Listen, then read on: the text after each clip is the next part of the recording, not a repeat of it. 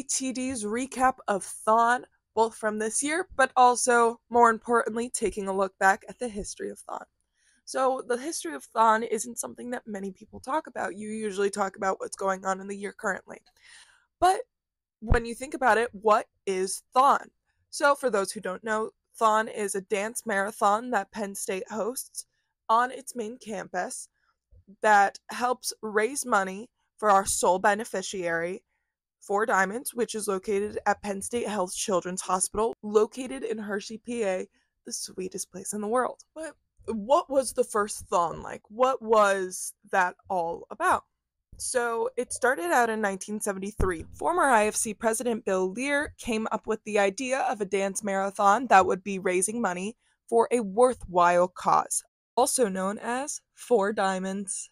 That year we had 78 dancers competing, and when I say competing, I mean competing. They were genuinely trying to see who could stand the longest. It wasn't a shared effort like it is today. It didn't turn into a shared effort until around 1979. That first THON was 30 hours long. It then moved up to 48 hours after that, and then came back down to 46 hours. It is now known as one of the largest student-run philanthropies, but when it started, that was no one's guess or goal for what THON would be. In the first year, THON only raised about $2,000. While that's still a great amount, compared to today's standard for what we're going to raise, with us raising almost 17 million this year, it doesn't seem like much.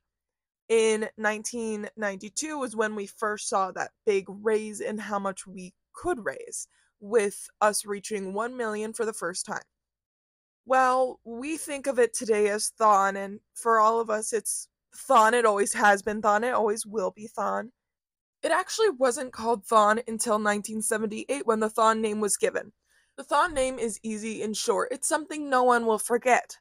But something that a lot of people forget or don't even know in the first place is the location of THON. While it has always been on Penn State's main campus, it started out in the Hub Robinson Center, also known as the Hub. It started out in one of the ballrooms.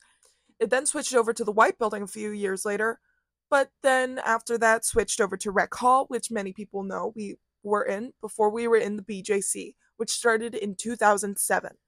Looking back at what we were dealing with THON in that first year of 1973 compared to this year, 2024, we have made a lot of improvement and progress. FTK.